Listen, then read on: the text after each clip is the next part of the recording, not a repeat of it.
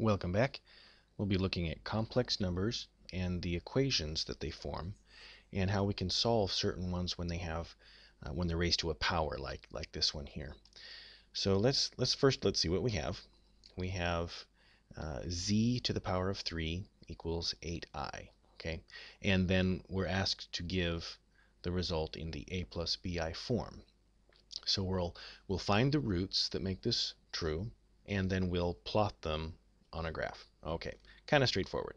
So we have 8i, and we're going to turn z cubed equals 8i. We'll turn z into the polar form. So what we need to figure out first then is, well, where is 8i? Okay, and if you look on an axis here, you'll see that 8i is a place that it's up there somewhere, and it is only on the imaginary line.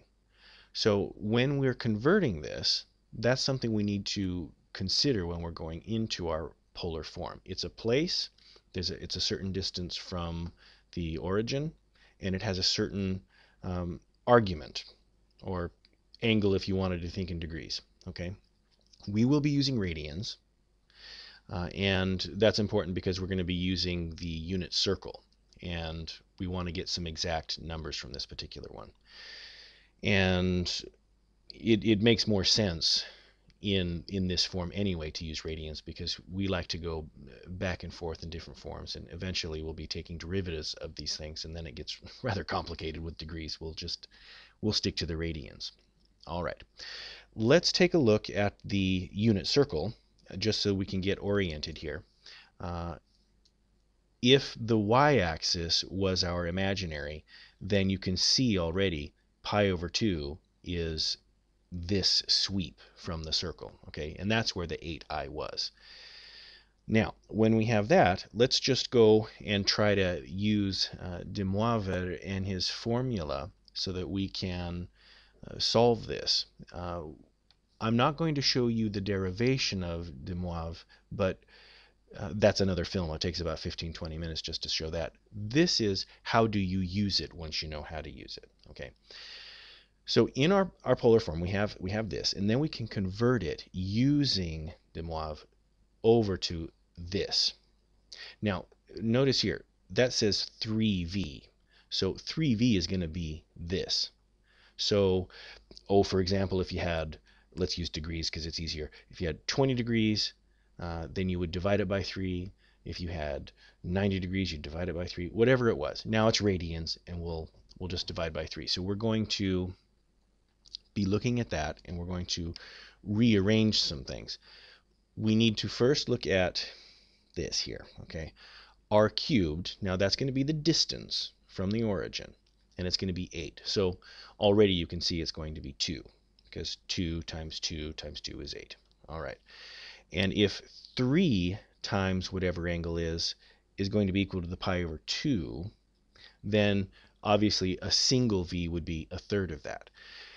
Now you may remember from trigonometry, when we're using the unit circle and we want to go around and find all solutions to a particular kind of trigonometric function, we'll use something like this.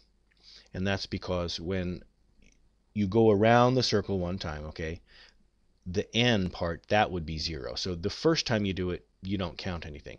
Every time after that, every trip around the block, you're going to add something to n. So n can be 0 first trip, then 1, 2, and so on. All right. We'll be doing the same thing. Let's take a look at this then. We have our r is equal to 2. We have v is equal to a third of that. And n is 0 the first time, so it's only pi over 6. And we'll continue that. We have to do it a couple more times. But let's go ahead and take a look at the unit circle and see where pi over 6 is. And get into the habit of doing this. You need to, okay? There's pi over 6. And here are the values for sine and cosine at pi over 6, okay? And those are then going to be incorporated into this right here, okay? So the first solution for when n equals 0 gives us this. And I can imagine there's some protest, but think that everything is multiplied by 2 first. Let's look back real quick. All right. Do you see how this is radical 3 over 2 and this is a half right there? What happens when you multiply those by 2? That's why you get this right here. All right. So if this 2 were not here, you would take it directly from the unit circle. But we have to multiply each term by 2 first. All right. Let's take a look at the next one when n increases again. And we're going to be looking at the unit circle. And first, that's where we were. We're going to end up over here now. Okay. Now let's look at that. Okay, now n is 1. And I made the claim that it was going to be 5 pi over 6. And that's because pi over 6 plus 1 times this gives you that. All right. Let's look back real quick again. See, there it is. And it's still multiplied by 2. So we're going to take these numbers, our sine and cosine. We're going to multiply it by 2. And of course, you'll see that that'll take off those 2's there. All right. And then we'll use those in our little formula here. Okay. So then we get these coordinates, or that particular complex number. Sometimes it's easier just to think of it as coordinates. You got your real position and your imaginary position. All right, let's do it again. Now we'll have n equals 2, and we'll do the same procedure again. Okay. And when n is 2, of course, you just go right back over here.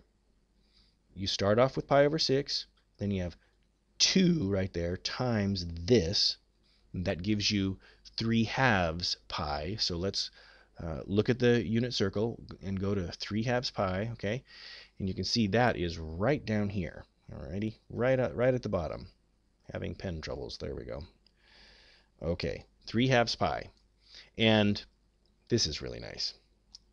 When 0 comes up, it tends to make things easier, unless you're dividing. We don't like to do that, but otherwise 0 can be really nice. So let's take a look at our solution here. All right, the 3 pi over 2 gave us this. You go straight down the imaginary line and get to negative 2i. Okay, so our positions are going to be radical 3i, negative radical 3i, and negative 2i. Now, let's put those on the coordinate system because it asked for us to draw this. So let's put them out. Here we go. So we have a number there, a number there, and a number there. That in and of itself is interesting, but it gets more fun because these solutions always end up being really nice geometric figures. If you have 3 solutions, you'll get a triangle. 4 solutions, a square. 5 solutions, a pentagon, and so on. And they can always be circumscribed with a circle. So you get these really neat shapes that are solutions to some what otherwise would be rather cumbersome problems. This one happens to be not that bad. You could probably do it without de Moivre, but we wanted to show how to use the formula anyway. And then the more complex ones, it gets to be a real difficult proposition to solve it in another way. Not that it can't be done. It's just sometimes it's really nice to have these powerful tools. All right, hope that helps. See you next time.